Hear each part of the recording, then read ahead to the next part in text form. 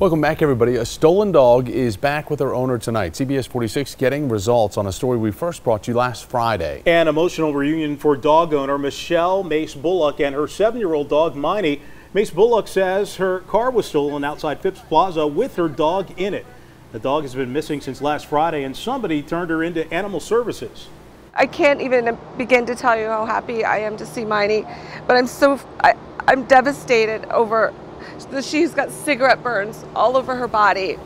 Days later, Bullock's car was found in East Point and she offered a $5,000 reward for her return.